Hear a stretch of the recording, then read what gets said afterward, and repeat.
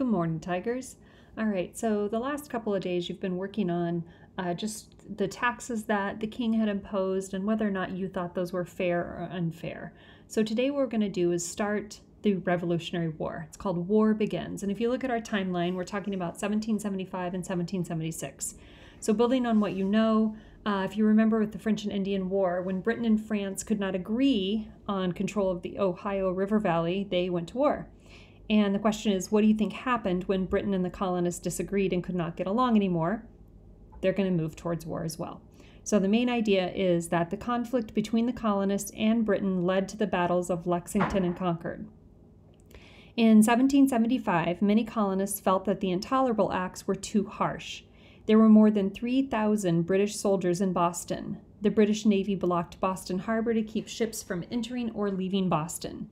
Patriots spoke out against the British government. Colonists who opposed British rule called themselves patriots. Mercy Otis Warren was a patriot writer. She wrote plays criticizing British officials in Boston. In Virginia, Patrick Henry, another patriot, said that he was eager for a war with Britain. Many colonists shared his view. Throughout the colonies, militias prepared for war. A militia is a group of ordinary people who train for battle. Most of the men in the militia were farmers. So there's a little graphic source for you. Men in militia, they don't have much training, but they're willing to fight to defend their homes. And that's what the militia is. Again, people supporting the colonists were patriots. Those that supported King George were called loyalists. So moving on, Paul Revere's Ride, which we've all heard of Paul Revere. British leaders were worried about the militias. General Thomas Gage, the new British governor of Massachusetts, had orders to stop any possible rebellion. He learned that the Patriots were storing gunpowder and cannons in Concord, about 20 miles from Boston. Gage decided to send soldiers to destroy the supplies. The soldiers would march at night to take the Patriots by surprise. General Gage could not keep his plans secret. Patriots in Boston soon knew what was planned. They used lanterns in the tower of Boston's Old North Church to warn patriots outside the city that British soldiers were coming. 2 patriots also rode out to warn the militia. One rider was Paul Revere, the silversmith. The other was William Dawes.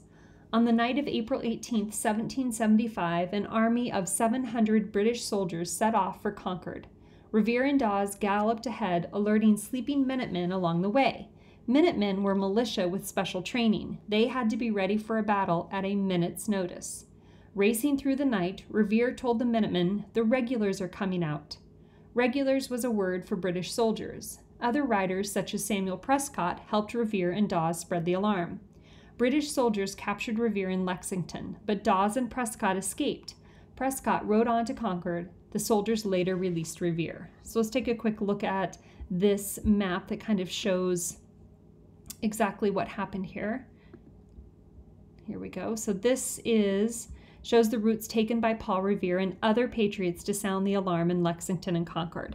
So if you look at our legend here, the solid yellow is the route that Revere took. So leaving Boston at the Old North Church, Revere would have headed up cross the bridge over Charlestown, all the way up along the Mystic River. And then you'll see just west of Lexington, Revere will have been caught. All right. Now, leaving there, going from there, you see Prescott is where Prescott continued on. Now, the purple solid line is the route of Dawes. So Dawes left and he went directly west, whereas Revere sort of went northwest.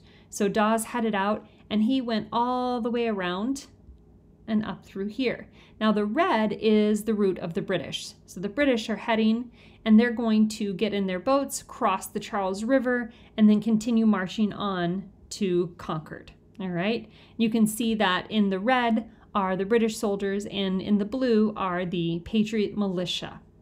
So what you're going to do next is there is an Edpuzzle that goes along with Paul Revere's Ride. Just kind of go a little bit further into detail with that.